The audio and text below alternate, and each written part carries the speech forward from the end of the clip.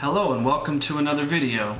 Today what we're going to look at is creating a connection list where we show all the information that you will need to wire your panel.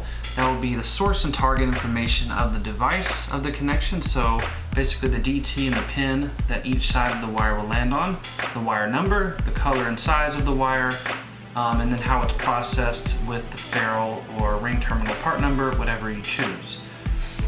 So the first thing, of course, is you need some schematic details. Otherwise, how does your wires know where to land, right? So you need a source and a target. This is the source, this is the target of this connection here, okay? So that's the basics. Next, we need some settings in our project for the routing information. So, for example, here in the routing connection settings, we can define the wire termination processing. So if a wire lands on a screw connection, for example, I've defined it to be processed with the ferrule, push in the ferrule, and then I just set the default to strip. But to make this more detailed, you'd want to go through and really fill this out for all of these. For example, maybe bulk connection, we would use a ring terminal and things like that, right? So there's that. And then how does that information work in Eplan? Well, your 3D macros here, your placed 3D devices, they have what we call a connection point pattern. This is not a video where we're going to show how to make a connection point pattern. This is something, there's other videos out there that explain that, so I would refer you to those because we only have so much time for this video. Let's click the three dots, and then I will go to Properties, Connection Point Pattern. Okay, there you can find the connection point pattern. We can click the three dots and then go to the tab there, and here we can see all the information about the connection point pattern. Okay, so let's go ahead and route the wires. So we're going to start with just these contactors. Okay, so we routed the wires. If we double click on one of these wires, we're going to see some information about the source and target processing ferrule. So how can we leverage this to turn that into the part number of, a ferrule basically? So let's look at that in the next step. So what we're going to utilize block properties, right? And I'm going to test it out at this connection, or rather, we're going to jump to the schematic. So I'm going to click on this contactor device and hit F. And we're going to jump over to one of these contacts, and I'm going to focus on, let's just focus on this connection here. Here I'll configure the block property, and then once I've tested it and I know that it works, we'll transfer it over to the project property, so it's project wide at that point. So I'll double click on this connection definition. I'm going to use these block property formats here, 50 through 56, so I may need to add some more. Let's go ahead and add two more, or three more rather. Okay, so let's start at 50. What I'll do with 50 is click the three dots, and the first thing I want is the size. So I'll go to the connection properties here, and this will be cross section. Connection cross section diameter, that's the property we want there. And then we want to combine that with the wire source processing. So let me go back in there.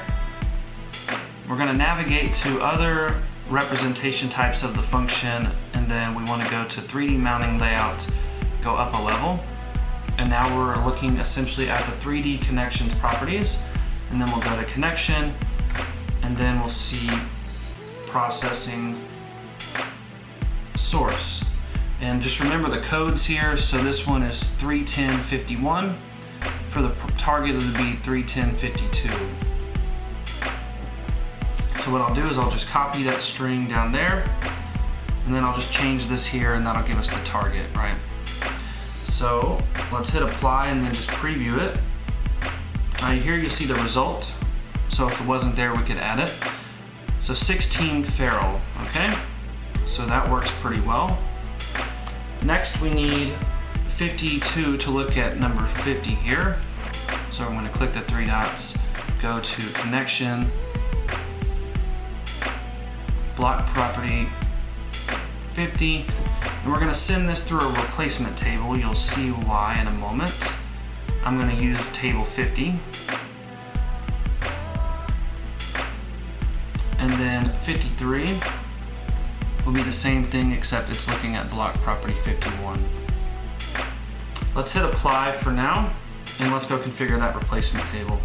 Just remember the connection that we used here. If you have trouble remembering, maybe we could draw a box around it just to identify it right, because I don't want to forget which one. Okay. So we're going to go into our properties of our project, and then we're going to open up this replacement block property replacement text table 50 and click the three dots. And then here we basically are going to add every wiring type that we're going to need. So for example, 16 ferrule, and then if you know the appropriate part number, so this will be our panduit part number for the actual ferrule there, and then you're going to add as many conditions as you'll need.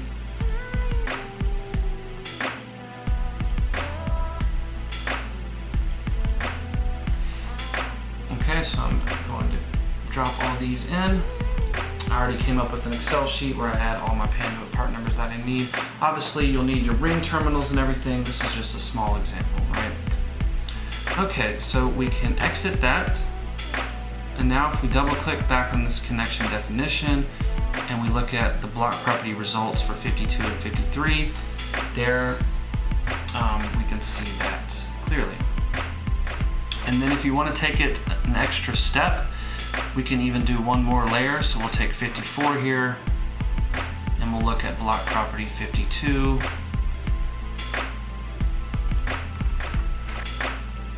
We're going to send this to replacement text 51.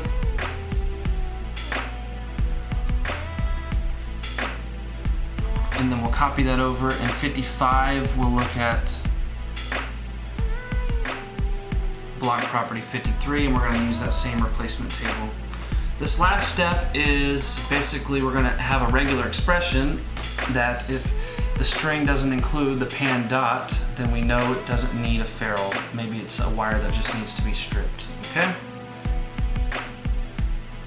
So we'll say okay to that, and then let's go back into our project properties, and we'll use this replacement text 51, open the three dots, and then here we'll use a regular expression, and then we'll use this regular expression here. Basically, if that string, the output doesn't include pan dot, then it's going to say whatever we type in this output text, so we can just say non-applicable. Okay, so there's that. Let's go ahead and copy those block property formats from this single connection definition. I'm going to copy 50 through 55. And then we're going to go into our project and paste them there. Paste them in like that, right? Okay, so there you can see we have them, and now they're project wide. So I don't need them here. I'll delete them from the individual connection definition point. So we're going to open up a form that I have and we'll finish it up. This one here is, I just called it demo raw because I stripped out some of the things from the completed one that I've already made earlier. All right, so here's the form, and we need to add some things. So we need to add our termination part number and graphic for the source and the target side. So for the termination part number for the source, I'll copy the wire part number and paste it.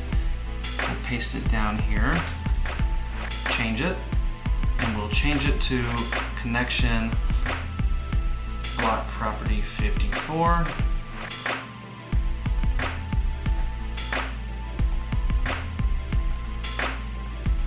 The other side for the target will be block property 55.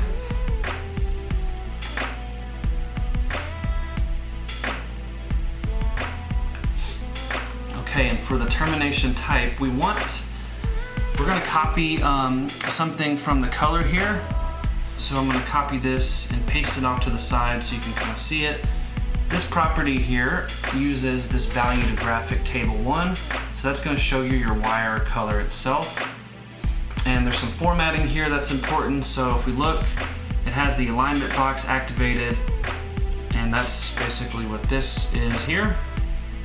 And then you'll see down here the display type is an image, and fit graphic is set to always, so we're going to utilize that. So I'm going to move this down into the termination type. I'm going to take the alignment box and make it smaller. Okay, and then we're going to change this into value to graphic 4. And on the other side, we'll use value to graphic 5.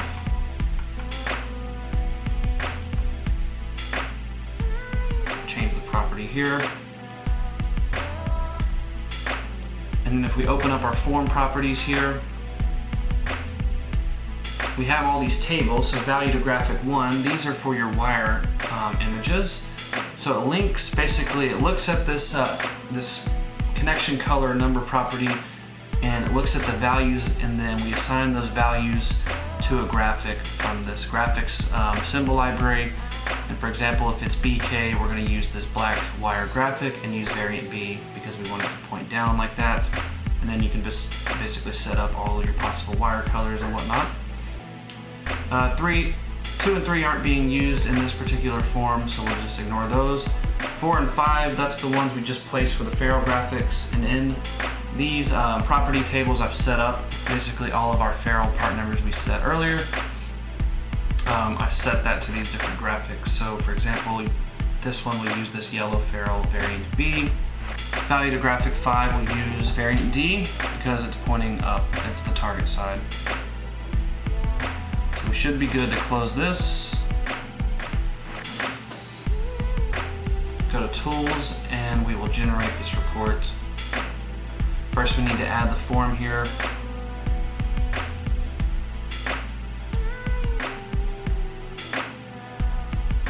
Now you can see we have on our source side, we have our wire ferrules that are pointing down with the part number. On the other side, you'll see they're pointing up. So hopefully this was helpful. I uploaded this to the Eplan parts exchange. So if you want to access this, you can go to this link here and access what I just uploaded, this wire ferrule demo. I uploaded this entire project, okay? So feel free to go and download that. All right, have a good one, everyone.